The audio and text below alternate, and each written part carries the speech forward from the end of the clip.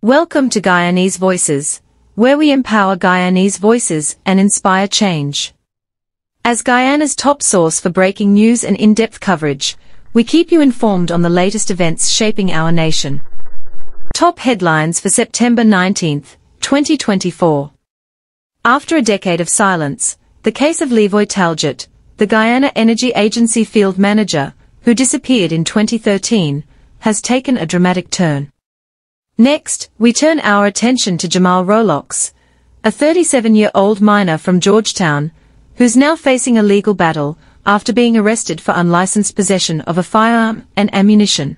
And in breaking news from Berbice, a massive drug bust has led to the arrest of a 23-year-old carpenter.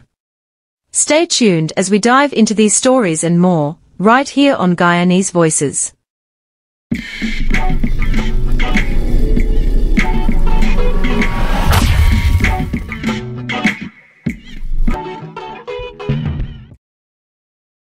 Jamal Rollox's legal battle begins. $400,000 bail granted in Firearm case. On September 15, 2024, 37-year-old Jamal Rollox, a miner from Georgetown, found himself in deep legal trouble. Arrested on charges of unlicensed possession of a firearm and ammunition, his story quickly escalated to the courts. But there's more to this case than meets the eye. What happens when a seemingly routine arrest turns into a courtroom drama? Stay tuned as we dive into the details of this developing story. Jamal Rollox was taken into custody on September 15, following the discovery of a firearm and ammunition in his possession, both without a license. The arrest took place in Georgetown, and the implications of this charge are serious, given the strict gun laws in place. The charge includes the unlicensed possession of a firearm, which can carry significant penalties, including hefty fines and possible jail time. Additionally, possessing ammunition without the necessary documentation only compounds the severity of his case. On September 18, Jamal Rollox stood before Magistrate Faith McGusty in the Georgetown Magistrates Court. The charges were formally read to him, but in a surprising move, Rollox pleaded not guilty to both accusations. Despite the seriousness of the charges, Magistrate McGusty granted him bail, setting it at $400,000, a significant amount, yet still an option that allowed him temporary freedom until his next court date. This bail decision has sparked conversations about fairness, especially in cases involving firearms. Now, all eyes turn to October 6, 2024, when Rollox is expected back in court. Legal analysts are speculating on possible defense strategies he might employ, especially considering his not guilty plea. Could this case see a prolonged legal battle, or an unexpected turn of events in the upcoming hearings? As we wait for the next development, it's crucial to keep in mind how the Guyanese judicial system has handled similar cases in the past. The outcome of this case could set an important precedent regarding unlicensed firearm possession, especially for minors and others working in remote areas. While the legal process plays out, the stakes remain high for both the defendant and the judicial system. As this courtroom drama unfolds, we'll be keeping a close eye on the developments leading up to the October 6 hearing. Will Rollox's defense hold up in court, or will the charges lead to a harsher penalty? Only time will tell. Breaking news: Carpenter arrested after huge cannabis discovery in Berbice. Breaking news out of Berbice: authorities make a major drug bust. A 23-year-old carpenter is behind bars after police uncovered a shocking amount of cannabis. Could this be part of a larger operation? We are turning our attention to a serious incident that unfolded in Berbice this week. Boudram Lolier, a 23-year-old carpenter from Patrick Dam, Angois Avenue, was arrested after police discovered a massive quantity of suspected cannabis during a marine patrol in the Berbice River. This drug bust is sending shockwaves through the community, raising questions about the scope of drug trafficking in the region. Police ranks were on routine marine patrol in the Berbice River when they intercepted a suspicious individual, Boudram Lolier. Acting on a hunch, they conducted a search that led to the discovery of 2 large bags containing 4 bulky parcels, tightly wrapped in transparent plastic.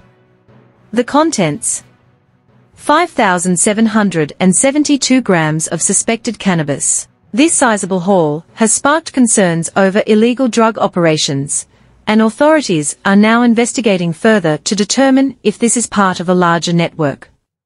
Following the discovery, Boudram Lolier was immediately arrested and taken into custody. As a carpenter from Patrick Dam, Angois Avenue in New Amsterdam, Berbice, his background has left some in shock, someone from a seemingly regular profession entangled in such a major crime. This has led to intense speculation about whether Lolier was acting alone or part of a more extensive drug operation. The Berbice River has been a known hotbed for illegal activities, including drug trafficking, given its proximity to various transit points. This latest bust is just one in a series of recent drug-related arrests in the region. It highlights the ongoing battle between law enforcement and criminal networks that use waterways like the Berbice River as strategic routes for moving illegal substances. What remains unclear is how deep this issue runs and how many more individuals could be involved in this illicit trade. Local authorities have praised the swift actions of the police on marine patrol, calling it a victory in the fight against drug trafficking. However, it's clear that much more needs to be done. The police are urging residents to remain vigilant and report suspicious activity, as these drug busts often lead to larger investigations that can help dismantle trafficking rings in the region. This arrest is a significant step forward in curbing drug trafficking in Berbice, but it's also a stark reminder of the ongoing challenges authorities face in the fight against illegal drugs. As more details emerge, the police will continue their investigation to determine whether Lolier was a lone actor or part of a broader criminal organization. 10 years later, shocking arrest in Levoy Taljit's disappearance. After more than a decade of waiting for answers, the murder case of Guyana Energy Agency field manager Levoy Taljit has taken a stunning turn. The prime suspect, Ryvan Shervin Francis, who had eluded justice for years, is finally in custody. But what led to this breakthrough in a case that had gone cold since 2013?